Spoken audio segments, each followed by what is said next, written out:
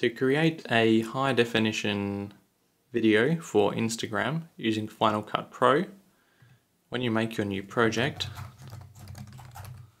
you're going to make it a custom resolution, 720 by 720 with a frame rate of 30 frames per second.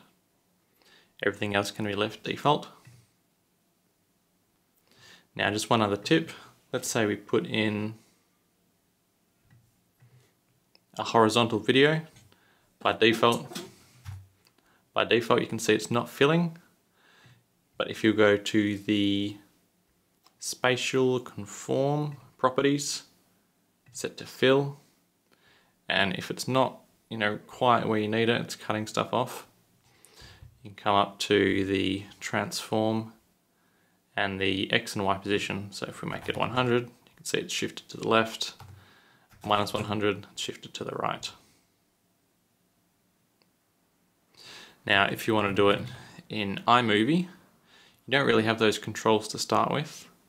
What you want to do is put your video in, export it, just make sure you've got resolution of 720p set in there, and then just let Instagram crop it to a square. Quality and compression don't really matter too much.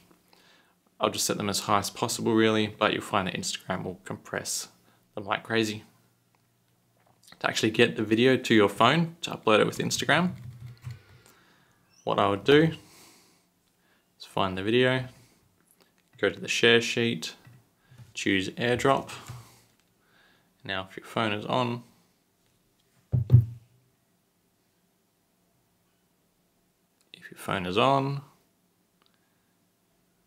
your avatar should appear in the AirDrop menu.